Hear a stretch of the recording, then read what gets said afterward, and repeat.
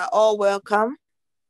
We'll just run through and we'll begin our program and we'll just continue while we are waiting for others and be tarrying. Hopefully they will join sooner. They say, as we all know, there is nothing we can do without starting with God. Everything should be with God, and even the knowledge we have, everything we want to talk about here, every impact will be felt only if God indeed honors what we are saying. Even though we have learned it, we have studied in school, experience, the doctors have experience from the hospital, but without the hand of God interfering in it all, the whole project will not even be where we are now. Even the network I'm interfering, but we know that once we call the presence of God, everything is going to be smooth. So we'll just pray for 1 minute. Our God and Father, that we thank you for this hour which you have brought us to learn and be equipped with that which you have taught your children. Faithful God, we call you to be in our midst and to enlighten us that we will not be distracted in any way.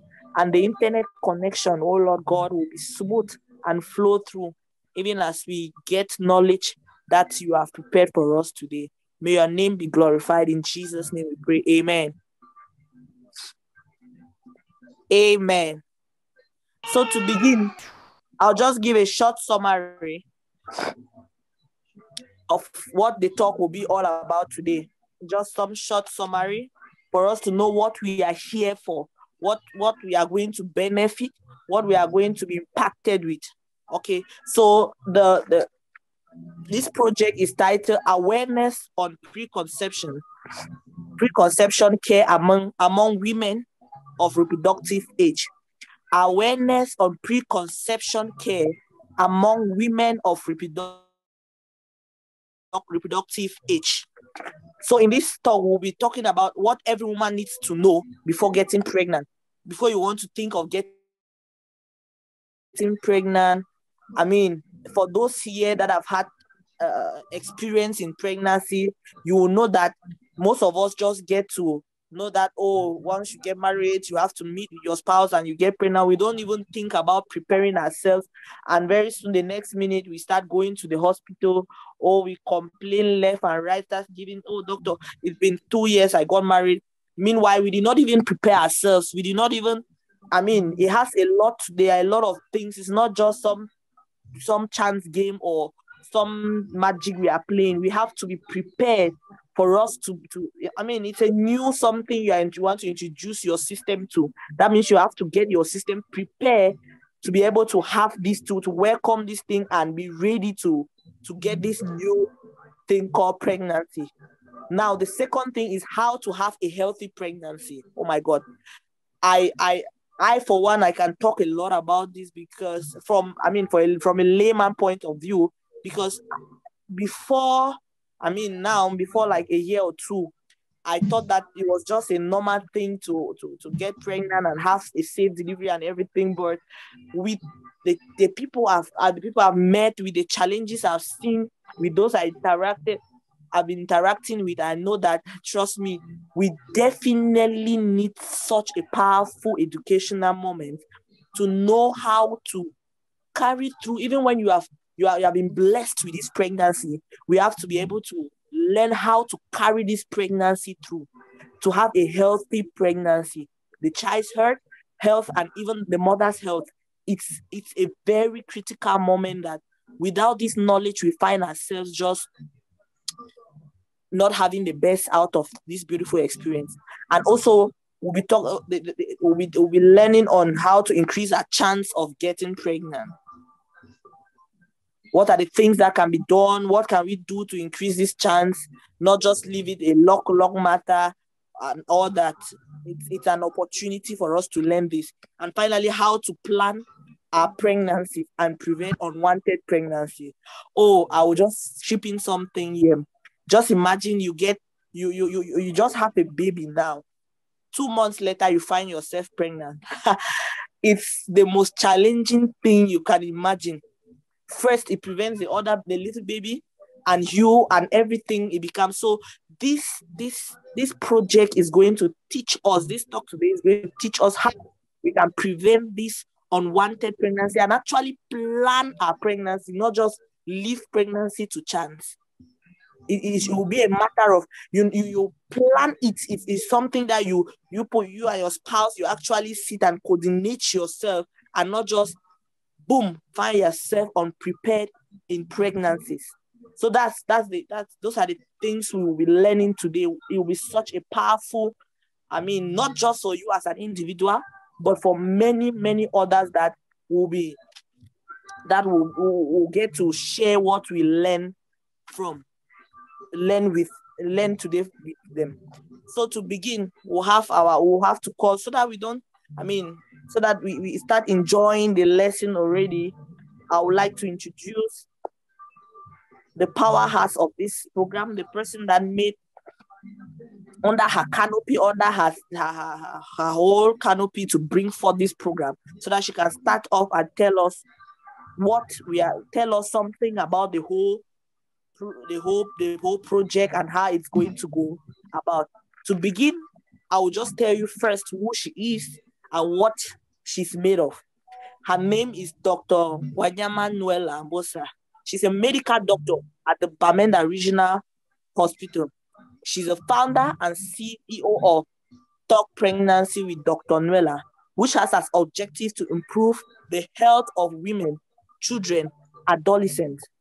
She has a great passion for pregnant women and also has great knowledge in dealing with these women.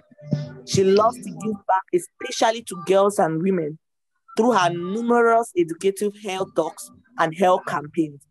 She just finished her course on global public health and is set to implement what she had acquired. So we call on Dr. Nwela to give us an introduction on this whole talk and how it's going to, on what we are going to beginning as we go on. Dr. Nwela.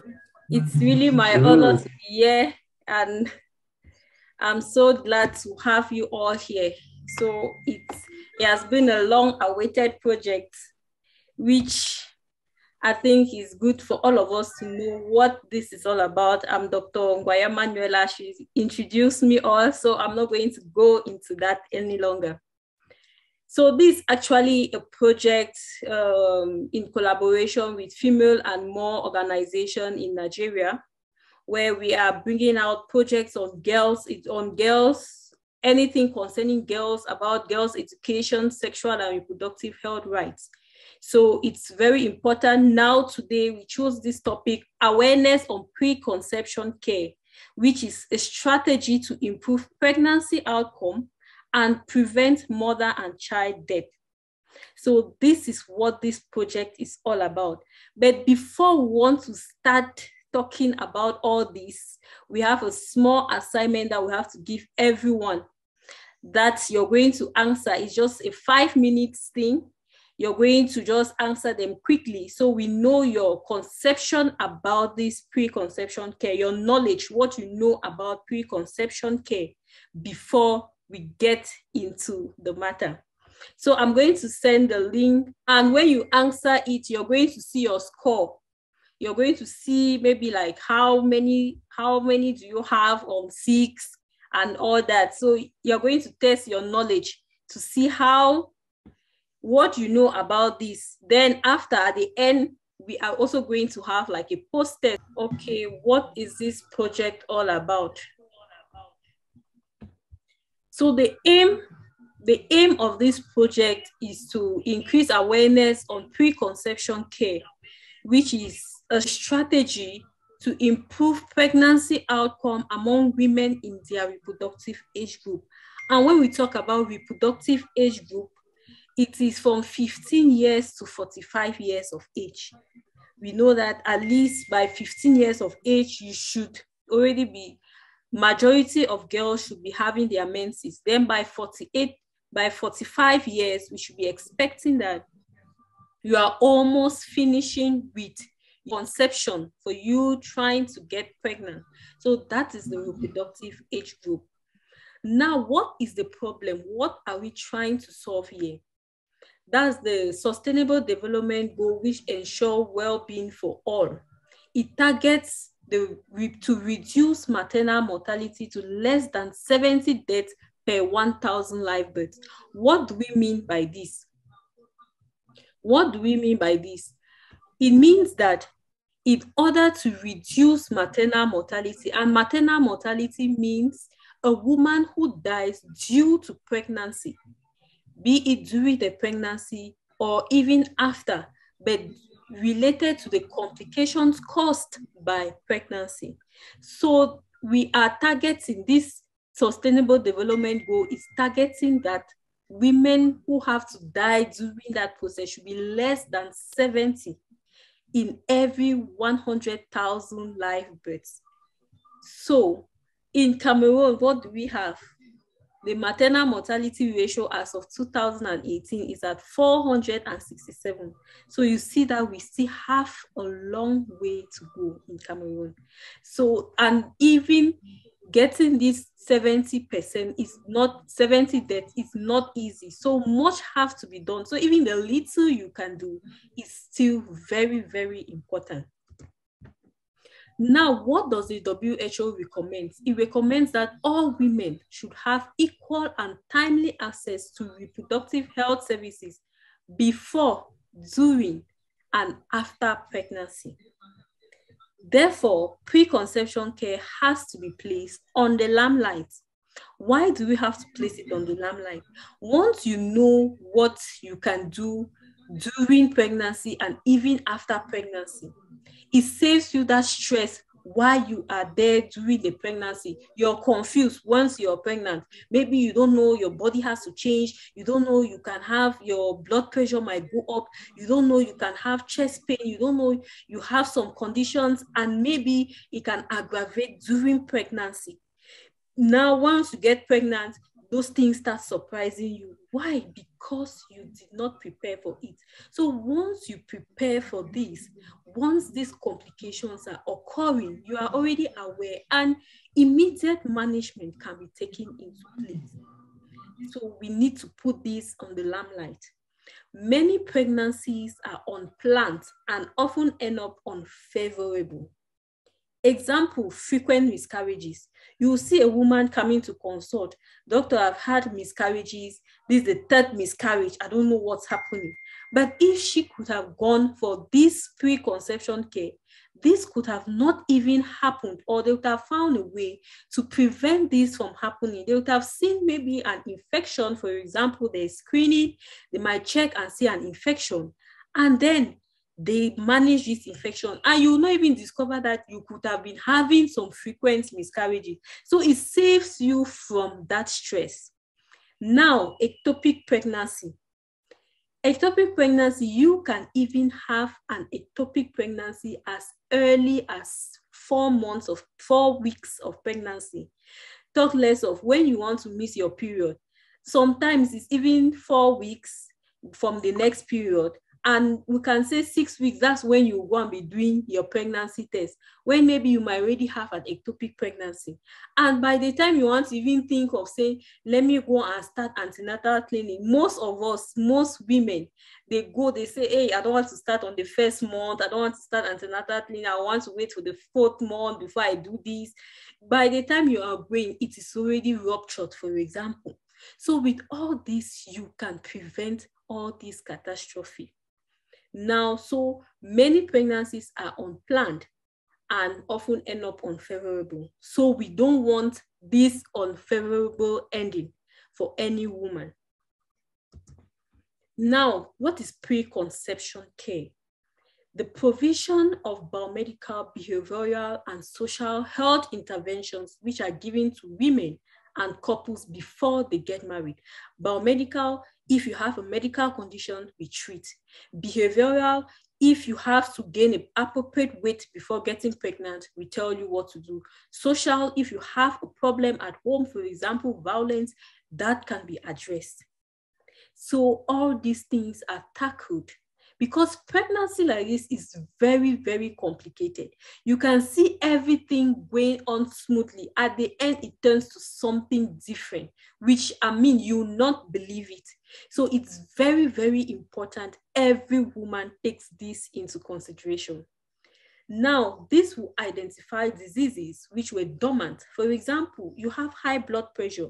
You will not sit and think that I have high blood pressure. It's when you go and you measure your blood pressure and you see that it is high. Diabetes, it's also the same. Most of the times, they usually present with symptoms when it is already at the terminal stage, where, for example, you have stroke or you start having kidney failures, you start discovering that you had maybe high blood pressure, you had diabetes. So, and cases that you already have, if you're hypertensive and you want to get pregnant, you have to go and you check to see that are these medications which I'm taking compatible with pregnancy, so that they might change this treatment. So it is very important, this preconception care. Now, this serves as a gateway to a healthy pregnancy. Now, when we talk of healthy pregnancies, when you have to come, you say you want to get pregnant, for example, in the next 6 months, in the next 1 year, in the next 2 years or 5 years, you want to get pregnant. Now, we are going to advise you, once you get pregnant, these are the number of antenatal consultations you have to attend. So maybe by that time, someone might not tell you about that, but you have already heard about it. And you need to know that you have to attend these antenatal consultations during the first trimester, second and third trimester with the number of frequencies. But you see, most people tend to come for these antenatal consultations when they are 4 or 5 months pregnant. So it's very important once we tell them about this. So at the end, we see that the number of antenatal consultations too have to increase. So with the preconception care, it's like a gateway to increase all the other forms which are put in place to prevent this maternal mortality. Postpartum counseling, you're also told about it. You know now that after you deliver, I need to still go for consultations. Premarital screening, this is something, is just the same like premarital screening. Once they test for maybe sickle cell, for example, and they discover that you have your blood types, your genotypes are not correct, you will see that they'll advise you not to get married. So with this, it already prevents you from some pre-existing things that could have happened if you did not do it. So it's the same thing. Infertility, you will see a woman trying to get pregnant 1 month, 2 months, 3 months, especially people with far relationship. You don't know about your menstrual cycle. You don't know how to calculate it. And by the time the man is coming, they always do the plan. This thing, once they come, you don't know when is your fertile date, and you come after ovulation. Even you have intercourse as 5 times per day. Once the ovulation day has passed, it has passed. So you see that you get into trauma, saying you cannot get pregnant. What is happening? So it is very important. So you try to remove that trauma which could have happened. Now, what are our perspective? Our perspective is to reach out to 500 women. We are a lot of women here, so many of us, as we finish this, we have to educate at least 5 other women. And this is going to be evaluated in the WhatsApp group, how you have evaluated those other women, and you have to give back reports to us so that we'll know that it's not only for you. We need other women to hear this, and we cannot do it to all the 5,000 or all the women out there. No, we need just a few to be ambassadors. So we are using you as the ambassadors to go out and spread the news to other women. Thank you so much for the wonderful insights which you have given. I already learned so much. I feel like I should just close my book and continue. So the other moderator will be introducing the next.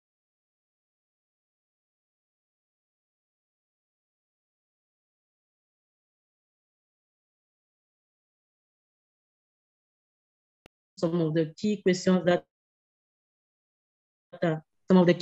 are asked, and then later on in the second part, the management part, the counseling part, we'll tell you how each of these questions that we asked are important. So we'll get the identification of the couple, the name, the age, the occupation, the address, their religious background, and anything that can help us identify the person and the couple. We'll ask for the woman her menstrual history. At what age did you first have your menses? How is your cycle? How many days do you bleed? Has it changed since then or recently? How was the duration of your period? Has your menses changed in color, in aspect, in odor, in quantity? All that is important, and you will be asked those questions. It is imperative for us to have accurate answers, not to be ashamed, because at the end, the objective is for us to have increased chances of getting pregnant, to have a healthy pregnancy and have a healthy pregnancy outcome. And that outcome is not just the mother, but also at the father and the baby. So we'll ask about your sexual history.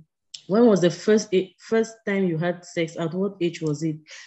Mind you, we usually ask that, but we usually forget some women who may have been raped at earlier ages. So they may come and tell us they had their first intercourse at the age of 21, whereas there was a history of rape at maybe 5. It is important in your sexual life, in your reproductive life. So we ask these questions.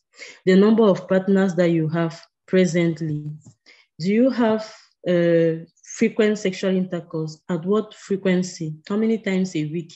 Do you have sexual intercourse freely at any time, or you do targeted sexual intercourse?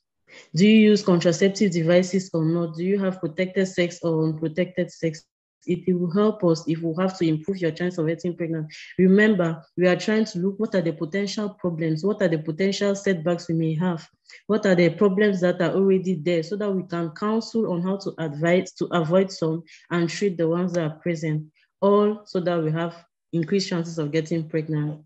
We will ask, in your desire to conceive, has it been for long, or it is you will soon want to conceive, or you have been wanting to conceive for very long? If it's for very long, have you consulted before? Have you had lab tests? Have you had treatments? What has been the evolution? Have you been pregnant before? What were the outcomes of those pregnancies? Did you have an abortion? Were you operated upon? Did you have a cesarean section? Have you had histories of repeated pregnancy losses, like early abortions? Did you have any complications like placenta previa, bleeding on pregnancy towards the end of the pregnancy? Did you have a past history of sexually transmitted infections, chlamydia, gonorrhea, syphilis, the very big names, the common names? Have you ever had it? Have you ever had symptoms which may make you think that you have had such an infection before, but you were not treated, or you used traditional medications, or were you treated at all? Which one was it specifically? Were you treated with your spouse? Have you done a control since then? Do you have any other chronic illnesses? Dr. Nella spoke of hypertension, diabetes, others like epilepsy, others like depression, asthma. Any other past history that you have, we'll have to know, because at the end of the day, it may affect your chance of getting pregnant. It may affect your pregnancy when you even get pregnant, and your pregnancy may affect the control of some of those diseases. So we need to know, so that we'll make sure that at the end, everybody is doing fine. So we want to know, do you take any recreational drugs like cocaine, marijuana, with crisis and stress and everything? Some people take some of these drugs, but we need to know, now that we want to get pregnant, we're getting into serious business. We need to know, because they may affect your pregnancy. We need to know if you're smoking actively, or if somebody is smoking besides you. Or are you in an environment where people smoke constantly, like working in a snack bar or working in a restaurant where people are allowed to smoke and you're exposed to smoke? Environmental exposure to some other disturbing substances. Are you living or working in a company where you deal with toxic substances? Are you exposed constantly? How is your diet? Do you eat a balanced diet? Do you manage in life such that at the end of the day, we're not sure of how balanced your diet is? We need to know, so that we'll advise on all these things. Do you do exercises at all, or never, or too much? Are you an athlete? Are you somebody who is banned from doing physical exercise? We need to know, so that will help you to, because there are some conditions like being overweight, for example, not doing sports and being overweight, that can make you have a hard time conceiving. So we need to know all that.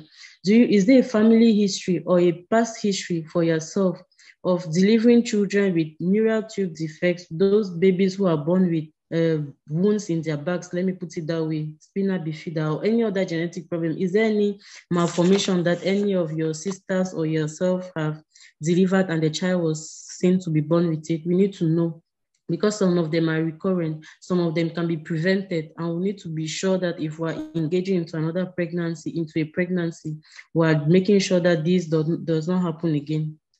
We need to know about your partner. Who is he? What's his age? Is he trying to get pregnant for the first time, or does he have any children before? Has he had consultations for wanting to have a child before? What were the findings? Was he on any treatment? We need to know.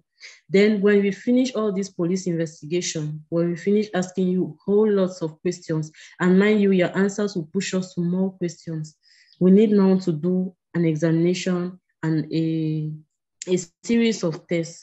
A series of tests, not because you're sick, but because we are trying to make sure that we have a clean environment that is favorable for conception for both you and your partner, which is why you both should come together. But it doesn't mean that if your husband says that I'll only be available next week, you not come. You can come, but ideally it's for the couple.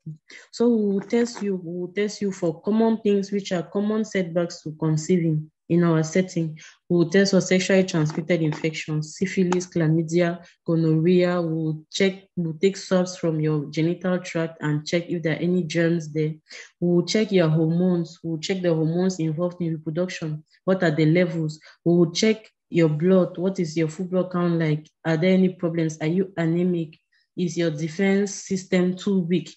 We have to check. They'll do echographies. We need to check how is your genital tract, the womb where the baby stays, the tubes, the ovaries that produce the eggs for you to be pregnant. How are they?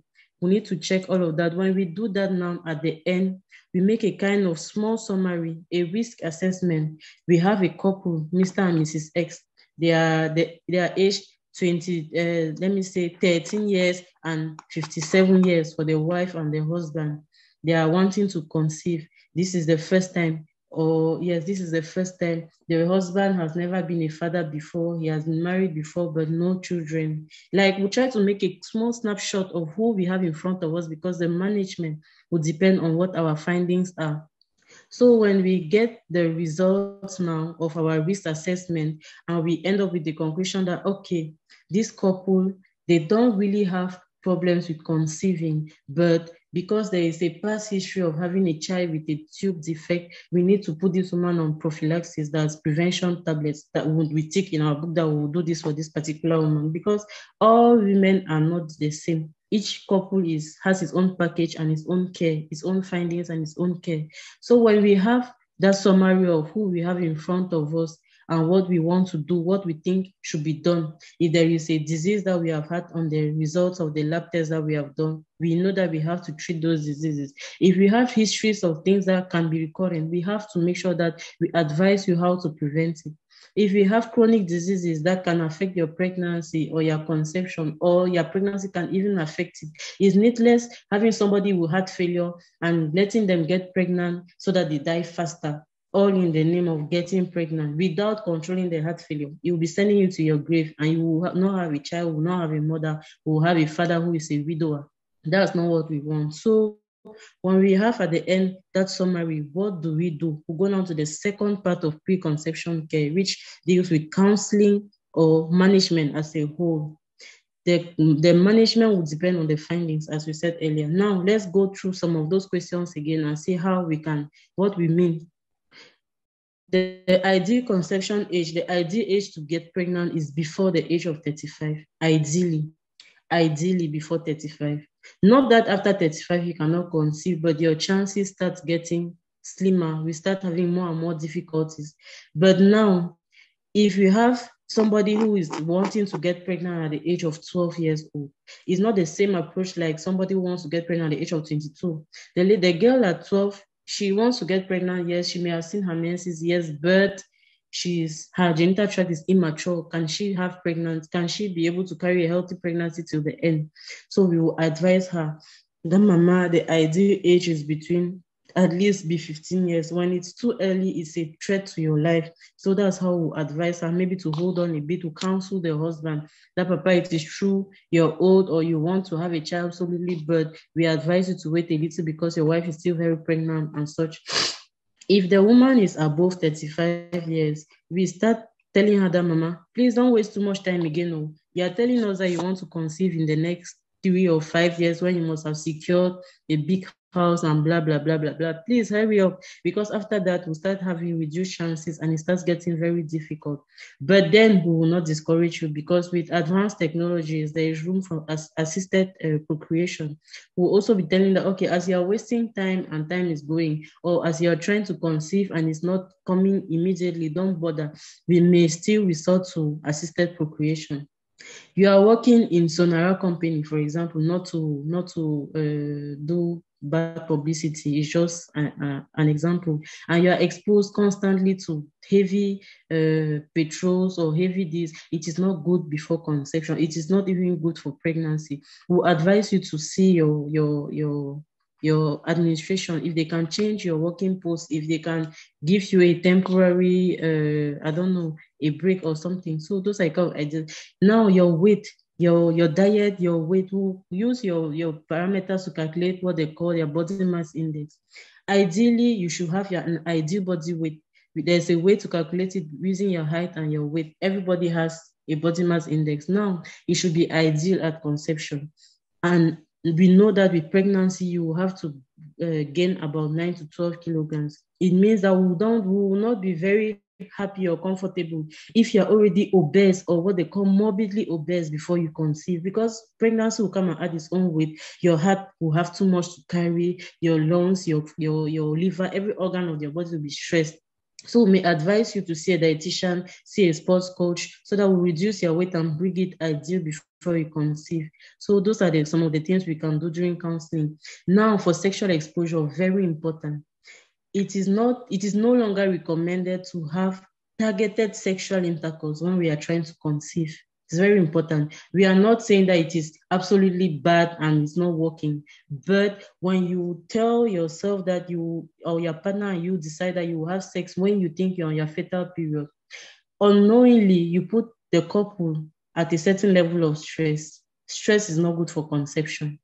And then because you are waiting to target, that stress that you may even impose on yourself, or any other thing that comes and destabilizes you, has an impact on your cycle. The least stress, whether you're happy or you're very sad or your change of environment or whatever, can affect your cycle, meaning that you can miss the calculation of your fertile period. And then that's how you keep on stressing and you're having targeted sexual intercourse and you are not getting pregnant. So ideally, a couple trying to get pregnant should have regular, unprotected, untargeted sexual intercourse, not targeting. Have free sex, enjoy it, and at the end, you will have a smiley baby being conceived. Then the next aspect is coming back to your previous consultations for trying to conceive and the managements you have had. From there, we will know what to tell you again, what to repeat, what not to do, like, so that we should not waste your time. We should not waste precious time that we don't have since you're trying to conceive, or we have ample time to do this or that if you're trying to conceive maybe in 2-3 years. But it's good that we have an idea of what you have done before concerning wanting to conceive. Again, it's imperative that preconception consultation and follow-up is done for everyone, especially those wanting to conceive, meaning that you must not come for preconception care only when you absolutely want to conceive in 1 week's time. It's for everybody at any time, all women of reproductive age, all couples of reproductive age, you come. And if you have a past history of neural tube defects, it is absolutely necessary for you to have a preconception care. I repeat, neural tube defects are those babies who are born with kind of wounds in their back on their vertebral column. They usually call it spinal bifida, or any problems with their nervous system. It's something that is usually due to deficiencies in some micronutrients like that they call folic acid. If you don't come, we will not know, and then you will find you pregnant already, not having prevented some of these things that are recurring. Normally, any woman before conception should be on folic acid, ideally, a certain dose. But a woman who has had a past history of delivering a child with neural tube defects must be on folic acid. They must be at a certain quantity that the provider will give you every day, at least 3 months before you conceive. You should be, and then all through your first trimester, you should be on folic acid at a certain dose. It is imperative. For that one, we don't joke. So we are begging you people, if you know anybody in the quarters who has delivered any child and they have wounds on their back or they have caught spinal bifida, ask them before they want to conceive again, they have to come to the hospital, and they should not forget to tell that they had a child like that, so that we'll know how to prevent it in the next pregnancy. It is very disabling. It may even make the baby not to be able to walk or stand at all in his whole life. We also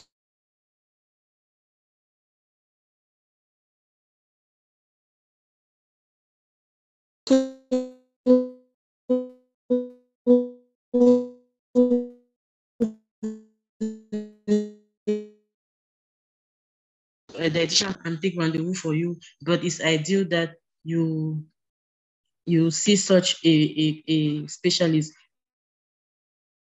so that we have increased chances of getting pregnant. We should not have problems with overweight. Overweight is a serious problem to consultation, and we're there, we can help you, but you don't come and we don't know, and we only see you when you're already in your 50s, overweight, obese, and you're still trying to conceive. Whereas we could have prevented it if you had come. We'll have simply advised you that, mama, you have come, we think that there is nothing, but you should lose a bit of weight. You see now. So we also have to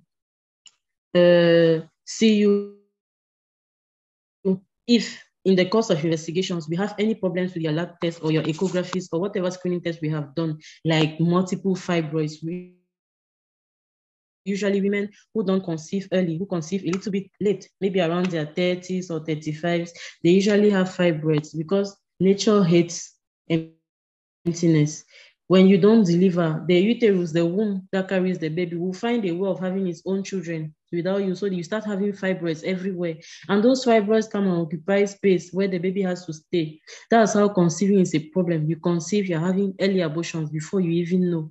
You are already bleeding. You think it's your menses, whereas it's an abortion. And you want to see many years have passed and you're not getting pregnant. So we need to identify some of these problems that need surgeries before you conceive. We'll also offer the surgeries. Removing fibroids, removing growths in the womb. We'll offer you those surgeries before you conceive, because we are trying to improve your chance of conceiving and to make sure that when you even conceive, your pregnancy goes inch-free. So we also talk of having to manage chronic diseases like hypertension. In hypertension, there are many drugs that you use to control. Now, some of these drugs are contraindicated in pregnancy.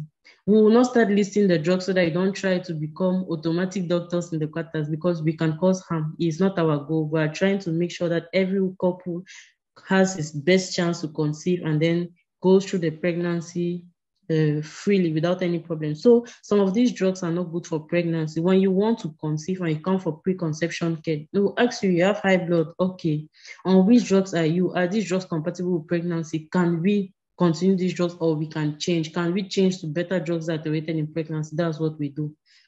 Diabetes, we need to be sure that your diabetes is controlled so that we don't have problems for you. We don't have problems for you conceiving. We don't have problems having the pregnancy to the end. We don't have problems with deliveries because the babies are big. We don't have malformations because there was diabetes that was not controlled. So we'll control your glycemia, your sugar level before you get pregnant. Ideally, that's how it's supposed to be. If you have problems like epilepsy, there are some drugs that are used to control it, which are not compatible with pregnancy. We'll try to modify your drugs. If you have problems like depression, a very serious mental health condition, which is overlooked in our communities, but many people suffer from it. When we discuss, we are able to tell that at least this person has a bit of sad mood or is depressed totally. So we need to make sure that we control it. And when we're controlling it, with which drugs that are not going to be harmful for conception and the baby. So, and it is also room for us to counsel you that pregnancy will affect some of their diseases like asthma. Asthma can make your crisis more frequent or even reduce it. We'll prepare you so that you're armed to face pregnancy in the most optimal conditions. So we also advise on vaccinations before conception, hepatitis B vaccination. We also advise on treatment of other infections that may be sexually transmitted, like being on antiretroviral treatment, because it is very important for our HIV positive clients to have taken their drugs so much such that at the time of conception, their viral load is undetectable. When you take your drugs, that's what they do. They destroy, they prevent the HIV virus from replicating such that at conception, it is almost not detectable in your blood. At the end, throughout pregnancy, it is the chances that you give it to your baby is very reduced, and during delivery as well, during breastfeeding as well. So when we discover you at that time, before you even want to conceive, we'll place you on treatment. When we check and we'll see that your viral load is undetectable, good. We're sure that we're doing your baby the best favor that could have happened, and your couple will not suffer much. Same for your partner. When we see any of these infections, if he also needs to be on treatment, we'll put both of you on treatment. Herpes or any of these STIs like chlamydia, gonorrhea, it is very important to treat sexually transmitted infections before you conceive.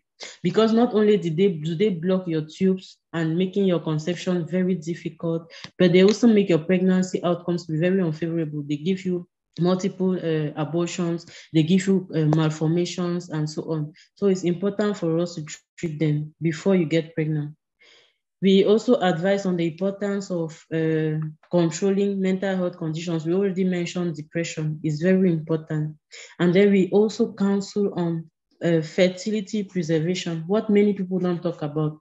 But it is possible today to have a cancer and you don't want to deliver now, and you have a cancer which requires treatment that will be very heavy on your ovum, on your eggs, for example, there's possibility for us to extract your eggs and freeze them.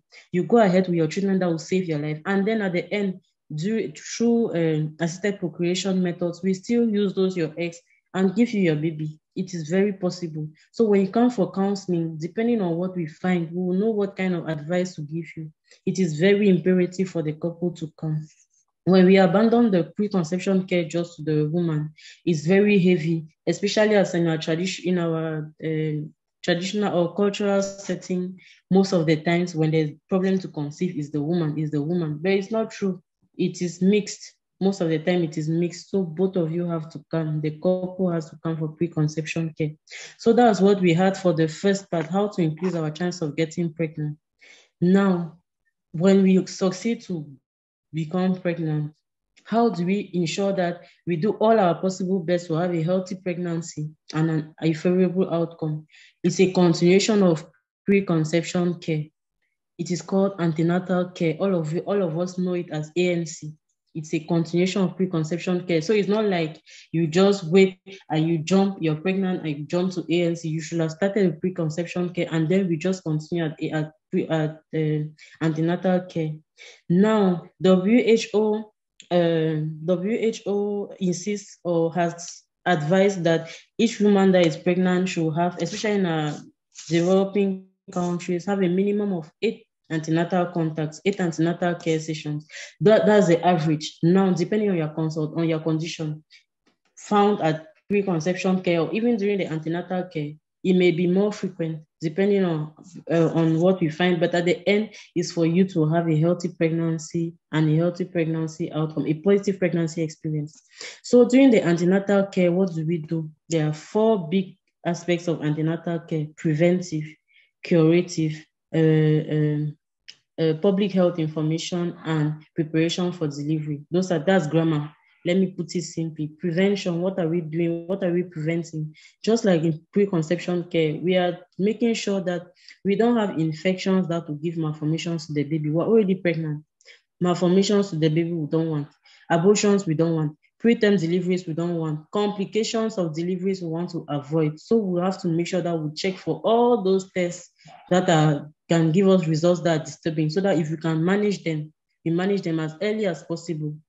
Now, they'll take your urine, they'll take your blood, they'll do your echographies, they'll do you malaria, they'll give you malaria prophylaxis, they'll give you mosquito nets when an endemic zone.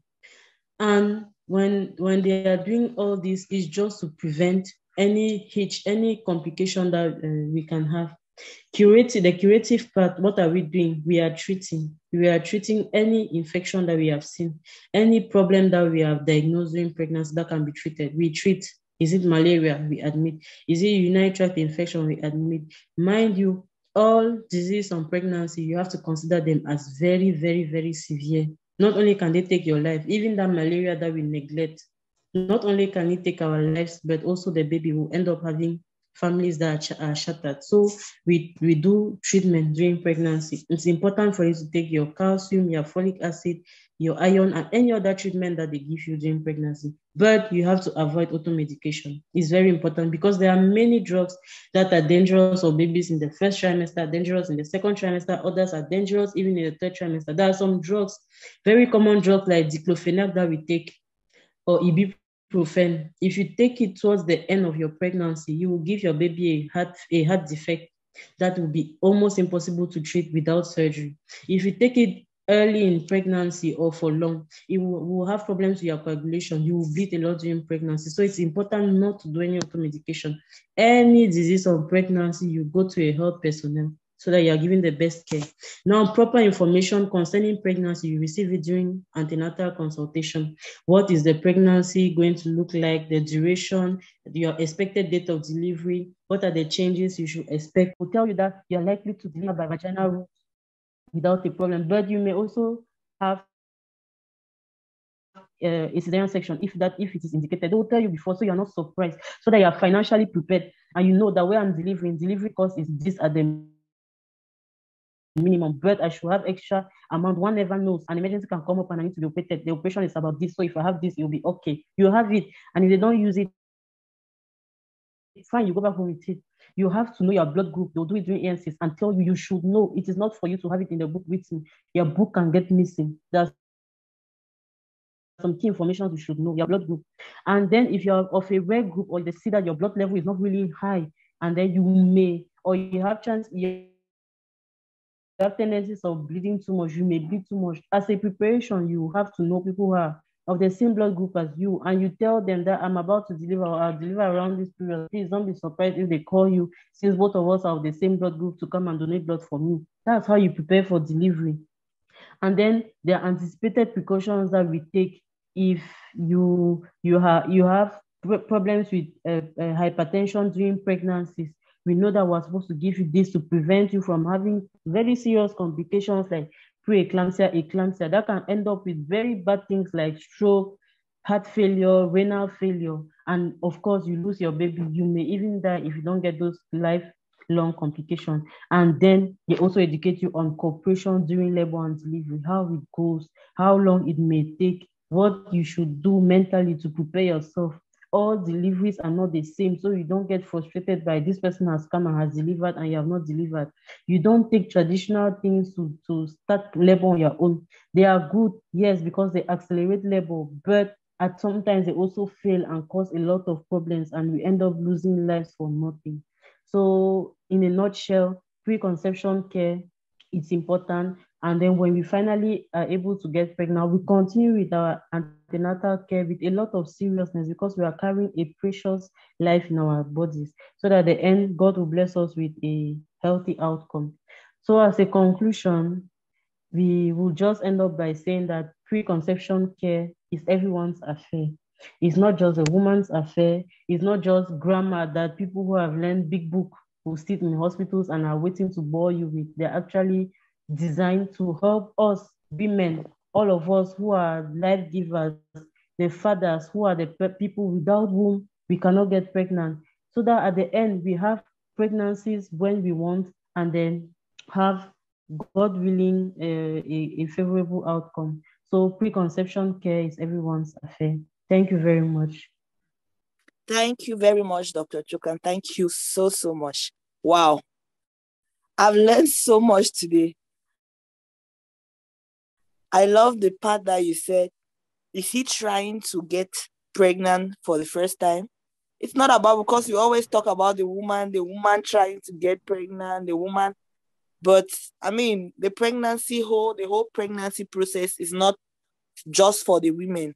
It's for the couple. It's for the two of them. The two of them are trying to get pregnant, not just one person. It's really something that we need. I mean, this preconception awareness talk is so powerful. I mean, anybody that is here would say that they have learned something new. I for one, I did not know that there's something like preconception care you have to go to. You just feel that when you get married, the next thing you just start trying to get pregnant. And again, you talked about targeted sexual intercourse not being encouraged.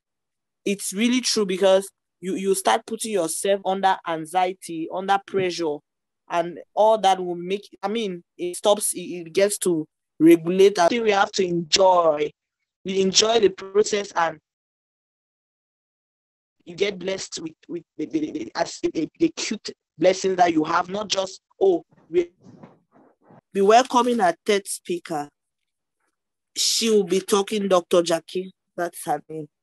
She will be talking all about family planning and ways to prevent unwanted pregnancies. Before she comes up, I want us to know who this doctor is, what her portfolio is all about. Her name is Dr. Jacqueline Foucault. She's an associate level consultant francophone countries with the country engagement, where she provides programmatic, strategic, and administrative support for the francophone regional portfolios. In the last 4 years, with a strong blend of clinical and public practices, she has been at the forefront of adolescent and youth health, sexual and reproductive health, family planning program design. So she's somebody that has worked in this family planning field for a very long time and done a lot of studies as far as family planning is concerned. Its implementation, advocacy, its policy evaluation, reformation, and fundraising to be able to make sure that we have something like family planning. She's also the CEO of Youth to Youth. She has participated in a number of prestigious fellowships, like the Mandela Washington Fellowship, which she participated in 2021. There she co-designed a family planning curriculum for African and Caribbean immigrants, teen girls, and women in Philadelphia. This is not the only foundation, a fellowship she has had to study under. She has so many of them that she has been studying. She says she's a medical doctor, and she graduated from the Faculty of Medical and Biomedical Science in University of Yaoundé. So I don't know if she's ready yet. Dr. Jacqueline. It's such a pleasure to join you all this evening. It's really been great listening to Dr. Waima and Dr. Tukam. Dr. Tukam, your presentation has really been great. It reminded me a lot of things that I learned that I've forgotten. So thank you so much for such a very elaborate yet very informative session. So I'm going to talk about family planning here, but I'm really just going to zap through. So I'll be talking about family planning, and just like the two previous presenters did highlight, planning for a pregnancy is a very important thing to do, and it goes a very long way to have an impact on the outcomes of every pregnancy. And that's why we are talking about family planning today. So living in a world where population is really growing very fast, we are at, have we reached 8 billion people? Well, close to that if we haven't yet, but very close to that. And it's true that different people hold different opinions about population. I'm not anti-population growth, but to me, it's just, okay, how do we manage the population? How do families and how do couples or just individuals plan and decide when and how many children they want to have, and if at all they want to have children? So by family planning here, we're really just talking about what we human beings do to determine when we want to have children, how to space children, if at all we want to have children, how many children that we want to have. So that's essentially what family planning is. And we're going to see the different, the objectives of family planning, like the person who introduced me did mention, it's really to avoid unwanted pregnancies. The time that I worked in clinical practice, because actually now I don't do clinical practice anymore, it was always really heartbreaking to find maybe a teenager who is 16 who comes to the hospital and is pregnant and does maybe know that they are pregnant, or who tells you that now that they are pregnant, their uncle's wife is going to send them back to the village. They were IDPs in Bermuda and really just, they are in Form 5 planning to write a GCA to come in and they're 6 months pregnant. And they're like, okay, my uncle's wife is going to send me back to go and meet my poor mother in the village where there are no schools. Or to have a married woman, maybe who has a baby that is 8 months old and comes into your consultation and say, doctor, you know what, I'm coming for an abortion. I didn't want this pregnancy. So this is really where family planning comes in to help women avoid unwanted pregnancy, help women to decide when they want to have a child so that it's not by accident, help women and even couples as a whole to decide the spacing between their children if they want to have children after every 2 years, after every 3 years, really depending on what they want. So really being able to control the time and to determine the number of children that they want to have. So an ideal family planning method would be one that is really widely accepted. It's not too expensive, so it's affordable. It's not complicated to use. When you use it, it does not have side effects, and that you really don't need a lot of support to use it. But we know that I have once heard someone say there's nothing that human beings do that is without a side effect, which means that anything that we have produced, anything that human beings have produced, always have another side to it. So be it the cars and the phones, anything that we use, that we produce. So there's no ideal family planning method, because whatever you're doing, it will have advantages as well as its disadvantages. So for each circumstance, for you to wear now based on the circumstance, based on your situation, based on your current state of health, your economic status, your social status, what would work best for you. So now we are just going to see what should guide you to choose your family planning method. So with the different methods that exist, you want to look at the efficacy.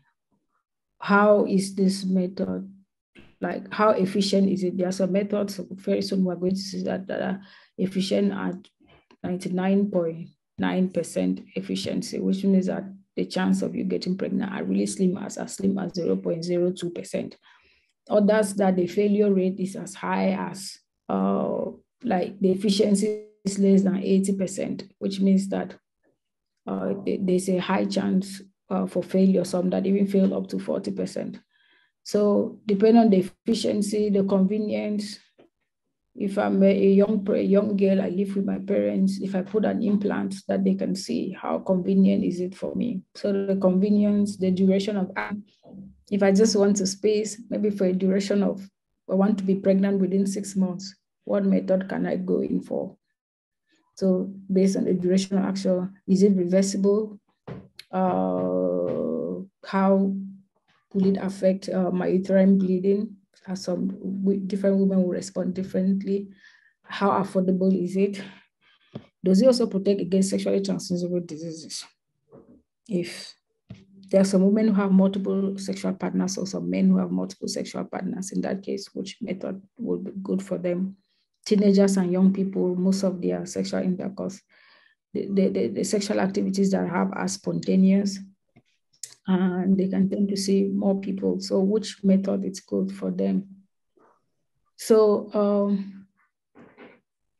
so just briefly on the different types of family planning methods that we have hormonal family planning methods and non-hormonal methods, and we're just going to look into these different methods. And then if you have any specific questions, we'll not really dive into the depths, but really just mention it so that you know that under hormonal, we have pills that women take every day that are different from.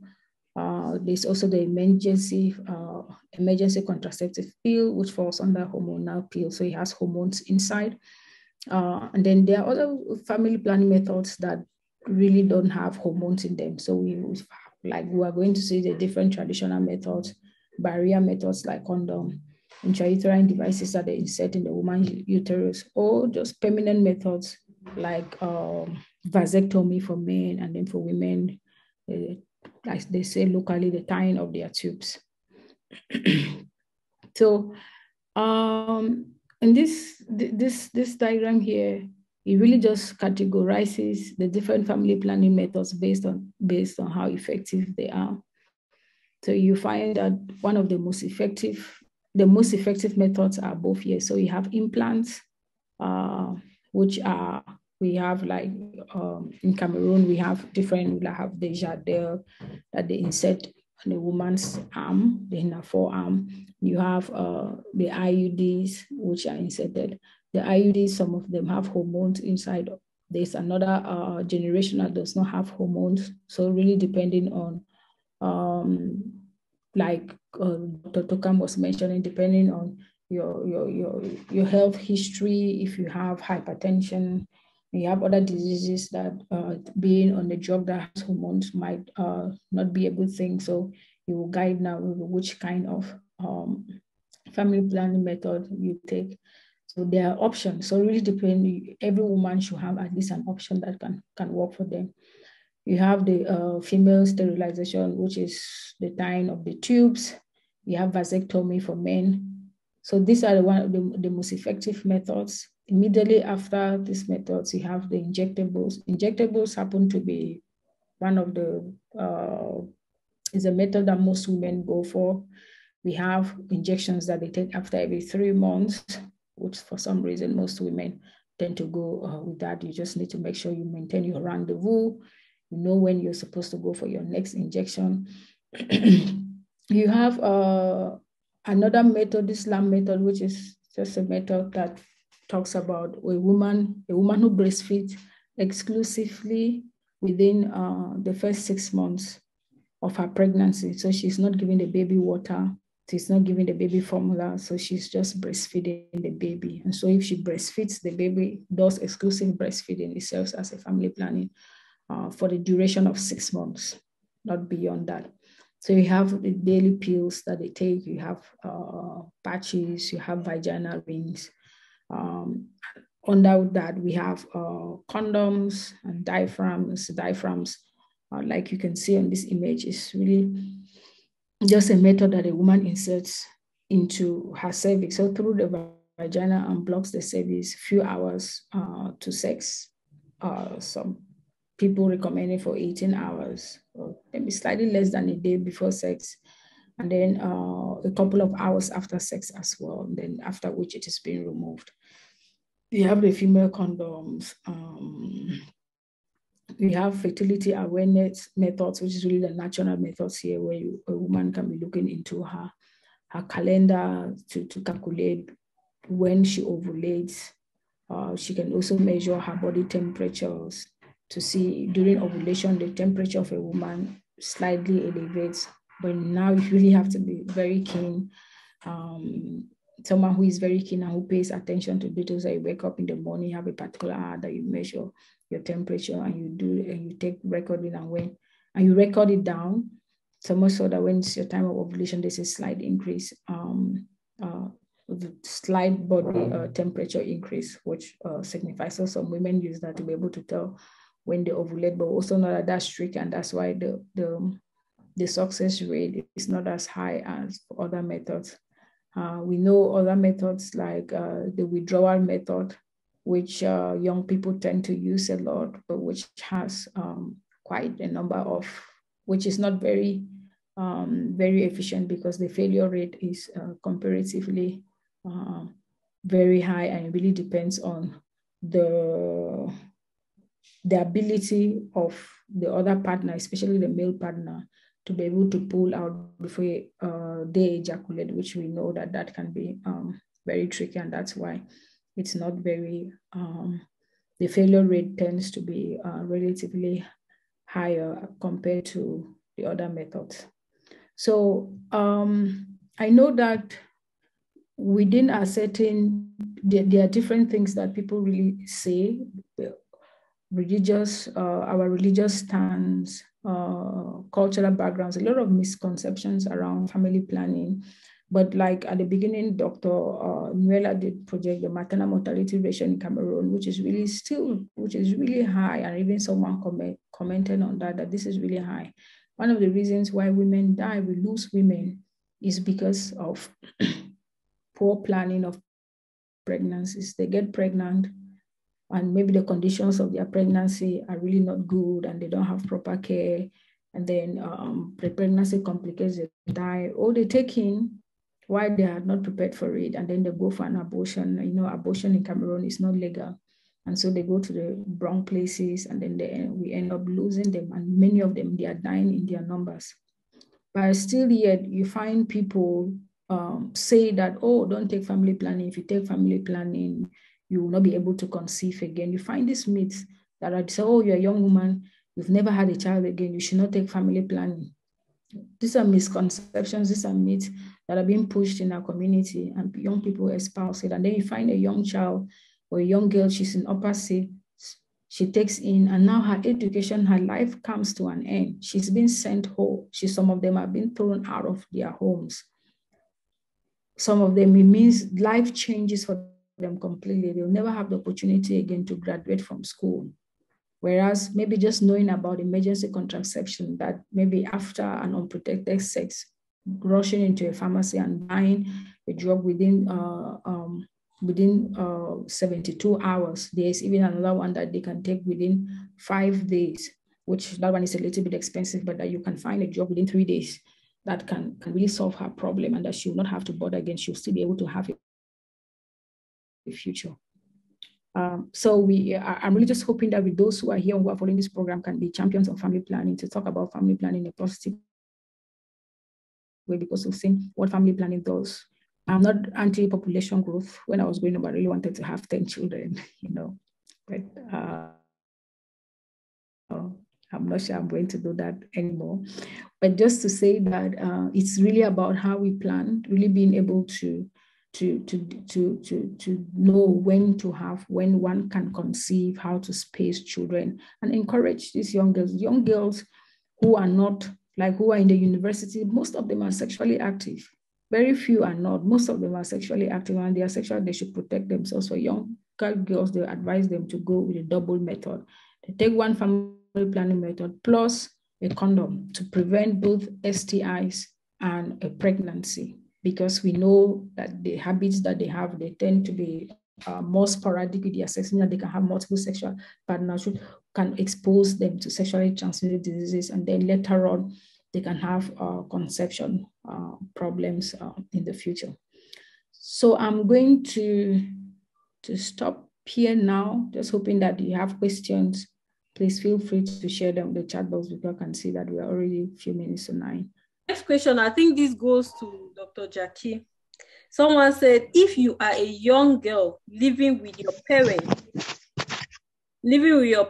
and you're using a family planning method, it means you are ready to have a family of your own. Just leave them and go and start your own family.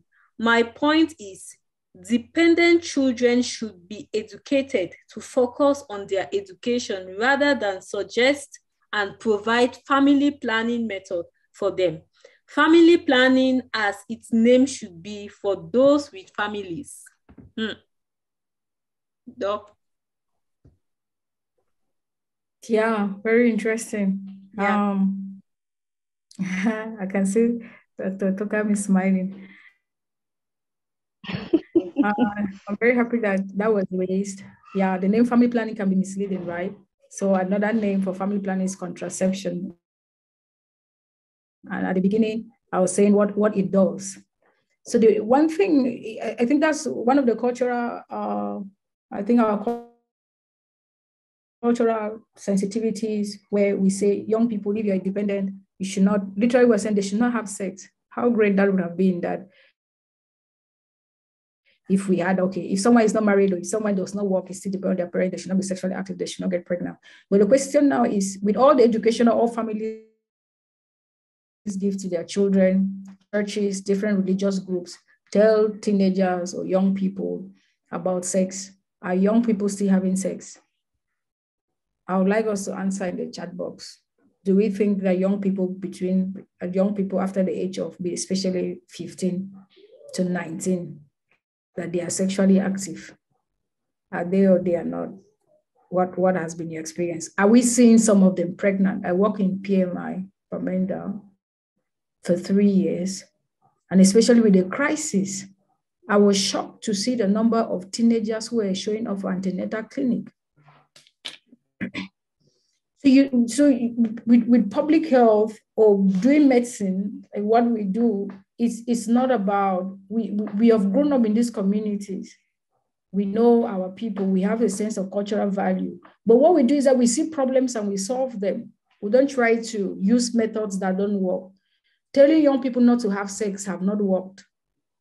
Young people will have sex and they will always have sex. You want to give them complete education, because when you keep some information from them, their friends are going to inform them what to do. They are going to tell them that you can have sex and drink afofo and then you will not be pregnant. That's what their friends will tell them, and that's what they will do. Is it not preferable that, okay, I tell that you're my child or you're my niece, I'll really encourage you to wait so that your priorities are in order, go to school now, focus so that you're not distracted, graduate, you can find a good man, a good woman, and get married.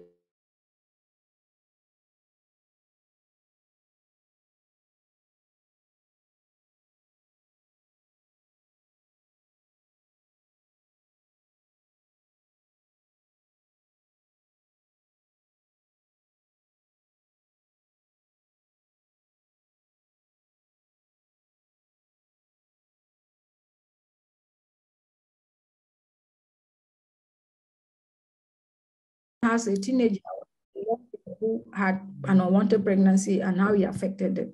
How do we solve that? This contraception.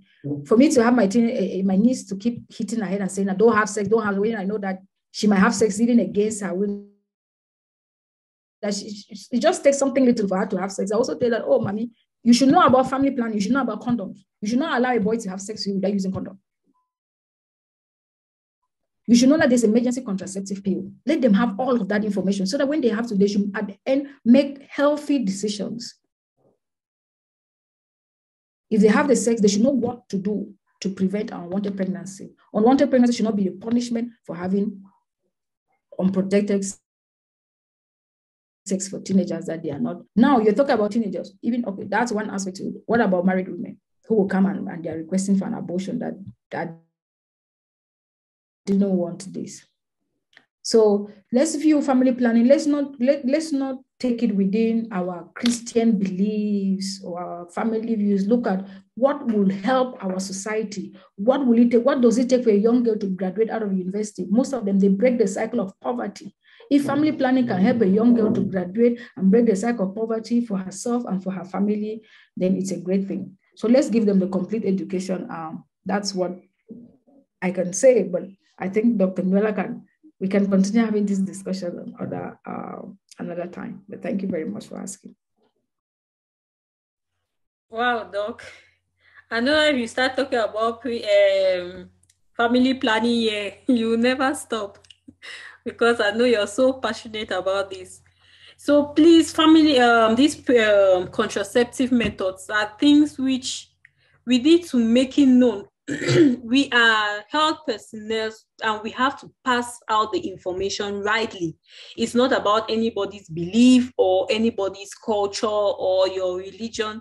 We need to pass out the message, because I'll really go in line with her, because I had just, I think 2 weeks ago, I had a girl of 14 years old who came pregnant with her mother. I asked this girl that what happened, and I asked the mother that where did she go wrong, or what happened that this, she said she could never believe that this her daughter is sexually active. That's what she told me. I didn't know. So it's something where it's not for us. Our tradition, we don't tell them about it, and when they get pregnant, you start shouting at the kids, and you start so it's important we give them this information. Thank you very much, Dr. Jakim. Thank you all so much for the time we have spent. Thank you for the speakers. Thank you for every information you have given out. Thank you very much. Okay, please, before we leave, I would like us to know that Dr. Jackie, working together with NANG, they have come up with an app called NANG. So you can, N-A-N-G, you can check it on the chat box. So it's an app which you can download on Play Store. There you can get in contact with a doctor concerning family planning, your sexual and reproductive health rights. So this is an app which she actually developed and sponsored by. We are really happy to have her here. Thank you very much.